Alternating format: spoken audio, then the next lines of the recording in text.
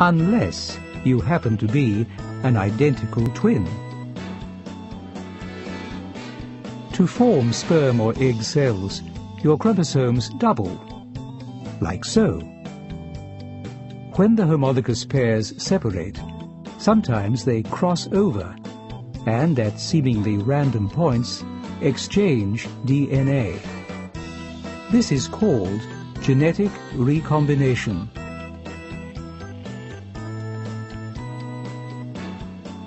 Because your genes get shuffled during recombination, the chromosomes you pass along to your children are not exactly the same as the ones you inherited from your parents. This makes it hard to use most of your chromosomes to trace your genealogy back very far.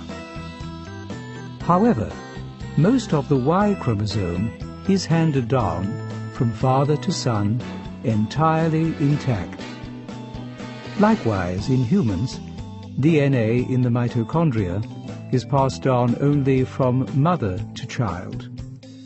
For this reason, ancestry along your father's line or your mother's line is easier to trace using the Y chromosome or mitochondrial DNA. When sperm and egg cells join together at fertilization, they create a single cell with two complete sets of 23 chromosomes, one set from your mother and one from your father.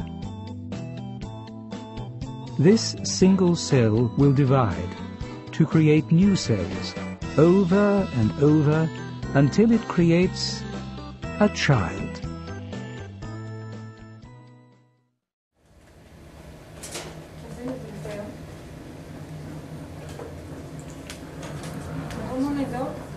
Από τα βίντεο αυτά που καταλαβαίνετε ότι θα χρησιμοποιήσουν στατιστική.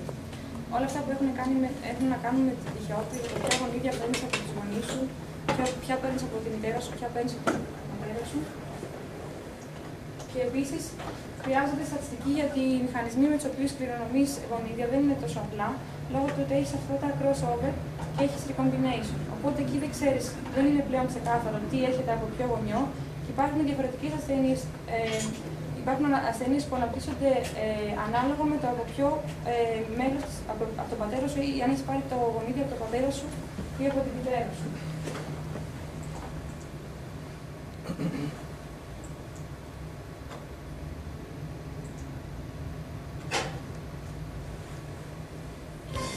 Your observable traits, also known as your phenotypes, result from the interaction between your genes and the environment. This interaction begins in the womb and continues throughout your life. Differences in some phenotypes, like height, are determined mostly by genes.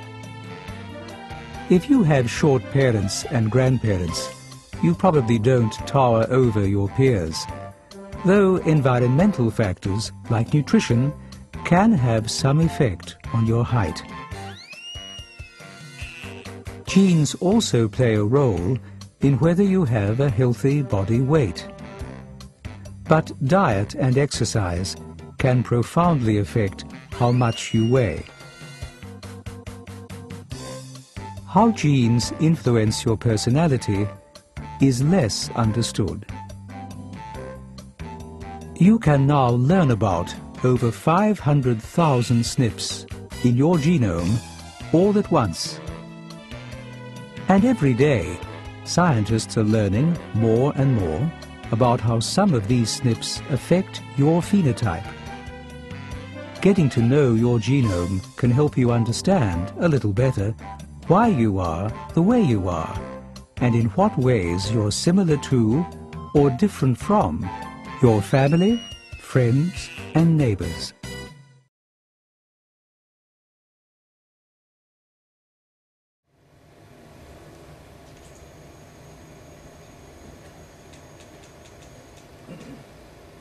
Αυτή ήταν η εισαγωγή. Περισσότερο θα ευχαριστούμε. Ξεκινάω με την πρώτη εφαρμογή, το πρώτο παράδειγμα εφαρμογής της στατιστικής στη γενετική, για να μην ανακοιτάμε. Είναι τη λεγόμενη έρευνα μακροζωίας που έχει γίνει από το Πανεπιστήμιο του Leiden.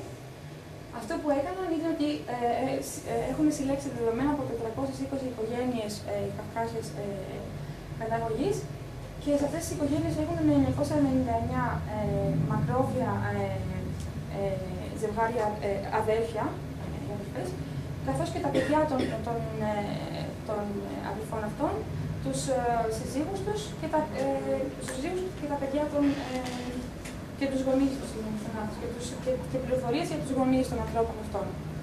Οι οικογένειες αυτές έχουν συμπεριληφθεί στο δείγμα μόνο αν έχουν τουλάχιστον δύο ανθρώπους, δύο αδέρφια στην οικογένεια, οι οποίοι έχουν ζήσει πάνω από τη συγκεκριμένη ηλικία. Και για τους άντρες, ως μακροζωία έχουν θεωρήσει το να έχουν ζήσει τουλάχιστον παραπάνω από 89 έτη και για τις γυναίκες παραπάνω από τουλάχιστον 91 ετών. Ο σκοπός αυτής της έρευνας ήταν να μπορέσουν να βρουν τους μηχανισμούς οι οποίοι κυριαρχούν σχετικά με το πώς ο ανθρώπινος οργανισμός μεγαλώνει για τη γύρανση. Ένας επίσης πολύ βασικός λόγος ήταν στο να καταλάβουν, για παράδειγμα, γιατί μερικοί άνθρωποι, όπως τα τρία αδέρφια αυτά, τα οποία ήταν στην έρευνα, γιατί μερικοί άνθρωποι μπορούν να ξεπεράσουν το ανώτατο όριο ηλικίας για τους άντρες και τις γυναίκες, ενώ μερικοί άνθρωποι παρουσιάζουν ασθένειες όπως το σύνδρομος Βέρνερ, όπως βλέπετε από την εικόνα εδώ. Από την εικόνα αυτή, οι ασθενείς οι οποίοι παρουσιάζουν αυτή την ασθένεια παρουσιάζουν πρόωρα συμπτώματα γύρανσης, όσο εξωτερικά τα μαλλιά, αθλιφούν τα μαλλιά,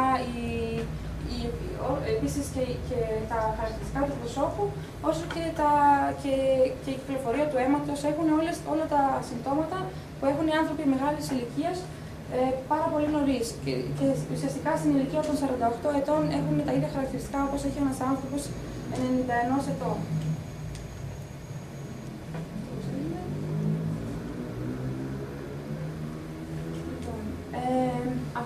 Οι πληροφορίες που έχουν συλλέξει από τους ανθρώπους αυτούς ήταν πάρα πολλές. Έχουν περίπου 50 είδη πληροφοριών. Αυτό αφορά από απλά δημογραφικά όπως ύψος, βάρος, φύλο, διάφορα χαρακτηριστικά απλά, μέσω αριθμολογίων, από πληροφορίες σχετικά με το μεταβολισμό τους, μέσω εξετάσεων αίματος, τα γονίδια τους.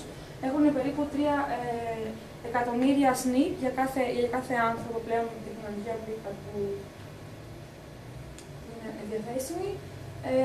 Και επίσης, για να συγκρίνουν, πήραν πληροφορίες από 1.700 υγιείς ανθρώπους στον πληθυσμό, αλλά όχι ανθρώπους που έχουν ζήσει σε τόσο μεγάλη ηλικία. Γενικά, κάνανε σχετικά με τη στατιστική είναι πολλά πράγματα, αλλά τα περισσότερα δεν ξέρω αν μπορώ να τα εξηγήσω.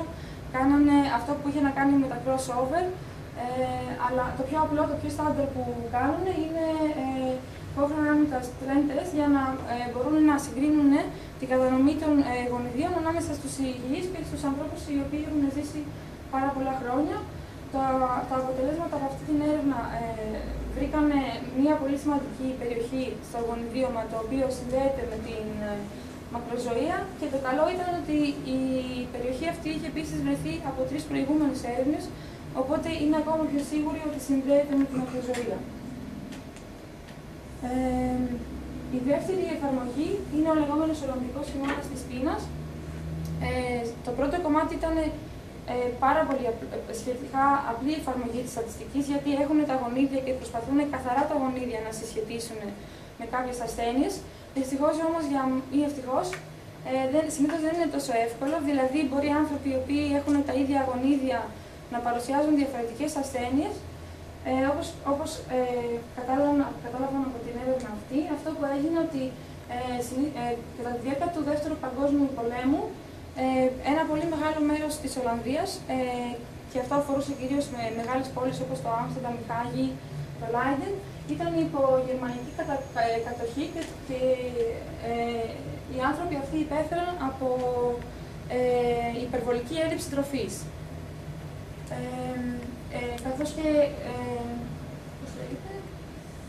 και τους είχαν κόψει επίσης και την παροχή πετρελαίου και ο χειμώνας στην Ολλανδία είναι πάρα πολύ κρύος, οπότε οι συνθήκες ζωής γίνανε τρομερά αντίξωες και είχαν στον χειμώνα αυτό ήταν 18.000 θανάτους επιπλέον, οι οποίοι οφείλονται στην πείνα αυτή, κυρίως ανθρώπων μεγάλης ηλικίας.